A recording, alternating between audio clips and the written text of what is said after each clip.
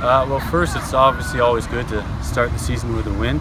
I know the guys are really excited. They're looking forward to that opening season match, and to be able to come out and score an early goal in the first half and an early goal in the second half and create a 2-0 lead was very exciting.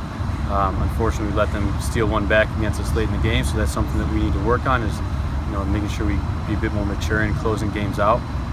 But especially playing against a team like CBU, who's an in-city rival, it was nice, I think, for us to kind of have that city pride and represent Riverside a little bit and get the result, because there's a lot of emotion in that sort of game.